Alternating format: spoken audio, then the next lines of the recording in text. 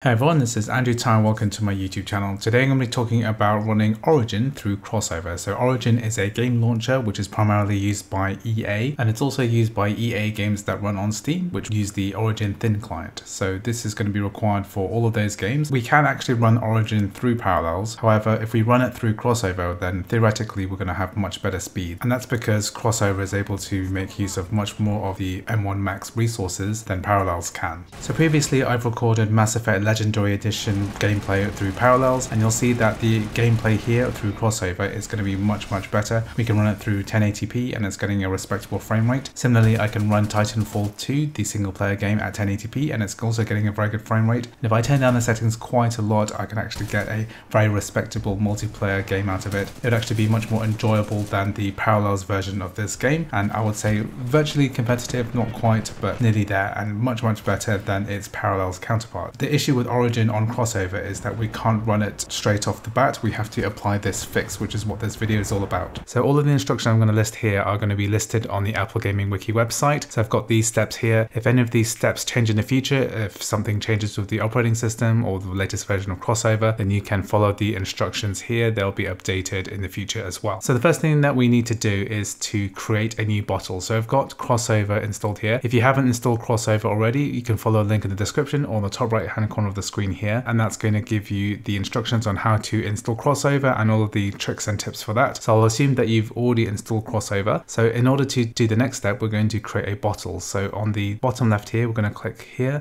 and then click new bottle. So this bottle I'm going to call Origin. So it's quite important we call it Origin and that we change this to Windows 7 64-bit. So I'm going to create the bottle now.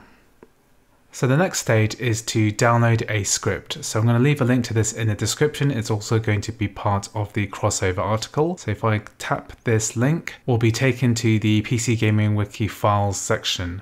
And I've uploaded a script here. So all you have to do is click download this file, agree and download, and then we'll have a script ready. So this is the downloaded script. I'm just going to double click on it to extract it. And then the password for this is PCGW, all lowercase, and press enter there. So we have our script here. So what I'm gonna do is to put this script into our bottle. So I'm gonna control click on the file and click copy. And then we're going to navigate to the root of this bottle. So I'm gonna control click here. I'm gonna make sure that I can see the path bar. So when you're in Finder, click view and show path bar. So we're gonna navigate to the CrossOver folder here. So we're going to double click on that. Then we're going to place the script that we copied earlier and then paste it here. So I'm going to open terminal by clicking on Spotlight and typing the word terminal and opening there. Then we're going to change directories. We're going to press CD and then space. Then I'm going to drag this over and then press return. So now I'm in the CrossOver directory. So now I'm going to launch the script. So I'm going to press /crossover _origin.sh. So if we get this permission denied error, then we need to give ourselves permission to execute this script. So we need to type in chmod +x /crossover origin.sh. And then I'm going to use my command earlier, /crossover _origin.sh. And that's launched this script. So we're just going to let that work in the background while we continue our installation process. So now we can move on to the next stage. I'm going to click on CrossOver and then click install a Windows application. And we're going to type in the word Origin. And we're going to select the Origin launcher. So this is going to allow us to install Windows Origin games through CrossOver. So I'm going to press continue here. And then I don't want to let the Origin install into the new bottle. We want to select the bottle that we've already created. So this is the Origin bottle there, and then press continue and then press continue. So this installer has come up now. I'm going to click the install Origin button here. And basically what we want to do is change the Origin folder. So we want to move it to the My Computer C drive. And the script here created this Origin folder with some special writable properties. And that's going to allow us to complete the installation. Without this script running, it's going to give us a load of errors. So I'm going to press open here. It's going to deselect some of these options. And then agree to the EULA. Press continue.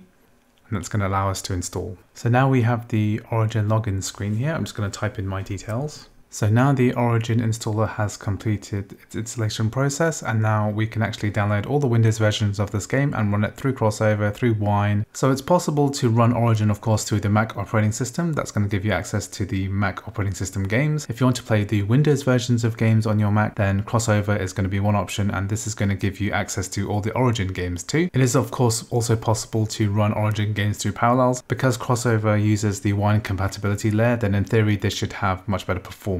But this really depends on the particular game and the compatibility as well. If you'd like to know more about the compatibility of specific games, you can check out this M1 CrossOver Windows compatible games list on the AppleGamingWiki website. I'll leave a link to this in the description, and this is basically going to list all the games that are compatible with CrossOver. If you have any additional information about games that you've tested, then please add it to the wiki. No account is required. So now that this is successfully installed, we can just go ahead and close this script. So just be aware that this script is going to be required whenever Origin updates. So just have that handy as well, just memorize how to actually run this script.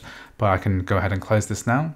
And despite the fact that Origin has already installed, I can actually cancel this because it's not detected that the Origin installer has completed. So just cancel that. And we can actually add Origin as a shortcut. All we need to do is to double click on run command here.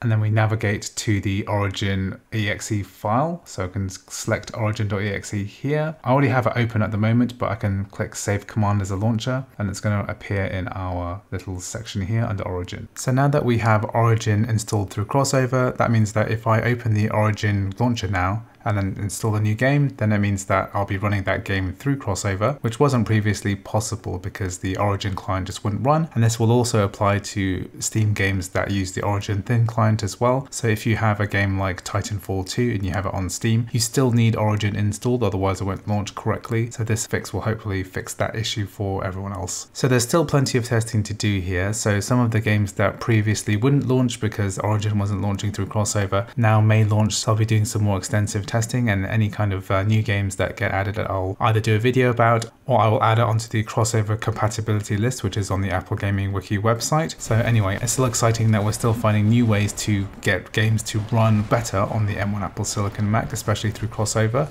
It's really great to see games like Titanfall 2, which is a competitive shooter, run on the M1 Apple Silicon Mac, because to be honest, there aren't that many competitive games that you can play online, and it's good that we can add this to our repertoire, and the fact is that this runs much better than on Parallels. However, Parallels does seem to have a better list of compatibility for Windows games, so if you're interested, please follow the link in the description for a tutorial on how to get that to run. So Mass Effect Legendary Edition as well requires some tweaks and fixes in order to get it up and running. If you'd like to see a video on this, please leave a comment. I'll be adding information about this to the relevant Apple Gaming Wiki articles for Mass Effect 1, 2 and 3. And as you can see, it's working pretty well compared to how the non-legendary editions used to work. Anyway, I hope you found this video useful. If you did, please like and subscribe, and I'll see you in the next video.